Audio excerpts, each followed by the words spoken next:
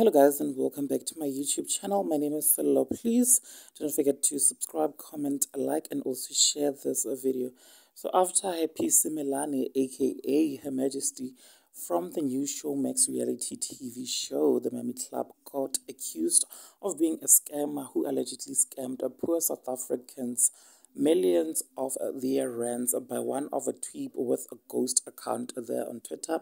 2 days later, Her Majesty Happy Simelane has decided to respond to the damning allegations which have been leveled against her, you guys. So Happy stepped into Mapepandaba's DMs to rubbish the allegations and said that she too was scammed. This is what she had to say.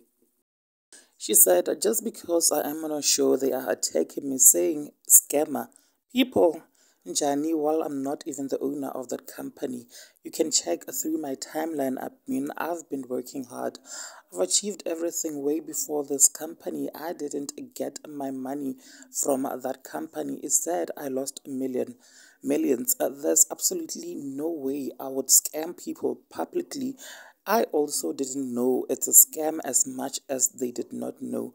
I invested in December. The company was already 4 months running in South Africa with directors already. Now there you have it, guys. Please do engage with me down in the comment section below. Also subscribe if you have not yet done so, guys. I shall definitely keep you updated. Thank you so much for watching this video. Goodbye.